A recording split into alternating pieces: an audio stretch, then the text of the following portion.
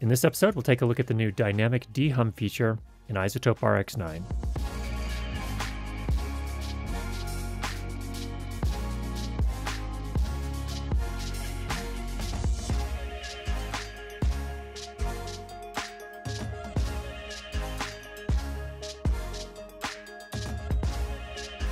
First up, this dehum module is available in RX 9 Standard and Advanced. It is not available in the Elements version, but if you would like to learn about some of the other plugins in the Elements version, be sure to check out our channel where we have a variety of different Izotope RX lessons. First up, let's go ahead and play back a sample with a rather disturbing hum.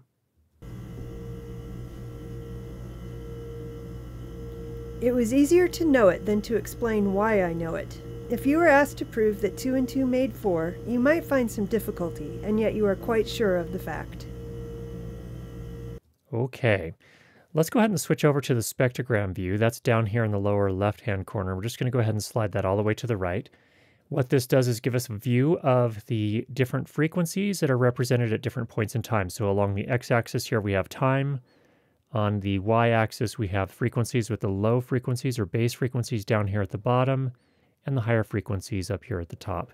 You can see these horizontal lines. Those represent, or those are indicators that we have a hum problem. You can see there are a whole bunch of them, and they extend up pretty far. In fact, well up into the 3 kilohertz range at least, and perhaps even beyond that up into 5 kilohertz. So there are a few considerations. Let's go ahead and first open up our dehum module. When you come in, you can see there are 2 different filter types. There's dynamic, which is the new one we're going to talk about, and there's also the classic static version. Now, this version has been in RX for a long time. It's actually quite effective if you have a fairly simple type of hum. Say, for example, a fundamental frequency at which the hum occurs, and maybe a few harmonics above that. This one, however, is a little bit more complicated. You can see all of these horizontal lines. And for example, if I went into adaptive mode here, let's go ahead and do a preview, and you can hear what it does. It was easier to know it than to explain why I know it. If you were asked to prove that 2 and 2 made 4, you might find some difficulty, and yet you are quite sure of the fact. So in this case, not only does it not remove most of the hum, but it also makes this sort of ringing sound when the dialogue is playing. So it not only doesn't clean up the problem, it also creates some additional problems when it comes to dialogue and other source sounds that you are trying to keep. So let's go ahead and hop over to the dynamic version. This one's pretty straightforward. There are not a lot of controls. There's a learn button. So whenever there's a learn button, that means you have to select a sample area. So in this case, of course, we'd want to choose somewhere where the hum exists, but there isn't any dialogue or any other of the source sounds. And then what we can do from there is click learn. So it's learned the hum profile in that case. Now we have a few other controls here. We have sensitivity. This is how much hum it's going to remove. If you bump it up to 10, it's going to try and remove more hum. If you bump it down to these lower numbers here, of course, it will try and reduce less of the hum. The default setting is 5, and I typically recommend starting there. Bands refers to how many notch filters it's going to use. So the way that this works when you're dehumming is you actually create these filters that filter out certain frequencies. And in this case, it tells you how many different bands it's going to use. The default is 128. If you have a lot of hum, even up here into the higher frequencies, you might need to use more bands. But I generally recommend start with 128, and you can always add more if you need to. Filter Q is essentially telling the dehum how wide to make each of these notch filters.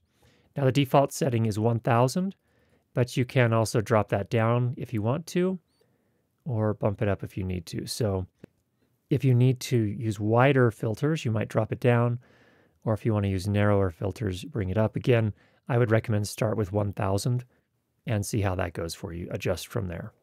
You also have these controls here, which are essentially low pass and high pass filters. So here's the high pass filter.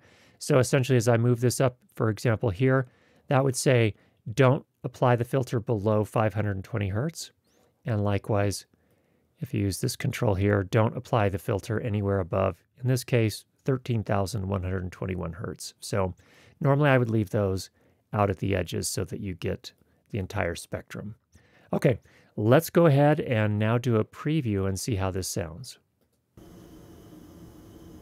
It was easier to know it than to explain why I know it. If you were asked to prove that 2 and 2 made 4, you might find some difficulty, and yet you are quite sure of the fact. Wow. Let's go ahead and render that just so we can see visually how it changes the audio. You can see now a lot of those horizontal lines have disappeared, and the dialogue didn't change a whole lot. It did affect some in here, and as you listen back, there may be a tiny bit of artifacting, but overall it did a really nice job. It was easier to know it than to explain why I know it. If you were asked to prove that 2 and 2 made 4, you might find some difficulty, and yet you are quite sure of the fact. Okay, now it didn't remove the rest of the fan noise and maybe the other compressor noises, but it did take care of the hum and some of the buzz as well. So that's a really good thing. Now, the first question you might ask yourself, well, what if I don't have a full 5 seconds like we had here? And oftentimes you don't really have that much. So I'm going to go ahead and undo. Let's just select 1 second. So if I go from 3.5 seconds to 4.5 seconds, let's learn, and then let's go ahead and apply it and see how it sounds this time.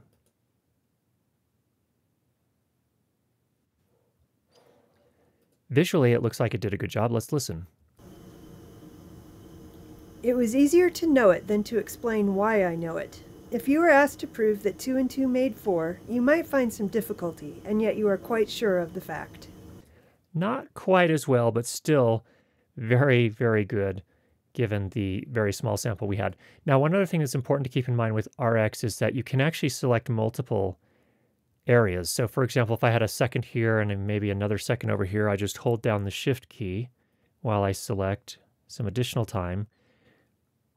And maybe I had another second somewhere over here, something like that. Let's go ahead and learn the profile now and deselect and go ahead and render. Now we'll listen back. It was easier to know it than to explain why I know it. If you were asked to prove that 2 and 2 made 4, you might find some difficulty, and yet you are quite sure of the fact. Okay, not bad, not probably as good as the 5-second sample, but still quite good. So I think the lesson here is that the more sample you can select before you click learn, the better off the algorithm will do at removing that hum. So there's an overview of how the new dynamic dehum works in Izotope RX Standard and Advanced. If you have any questions, go ahead and leave those down below. And if you have not already subscribed, make sure you do that.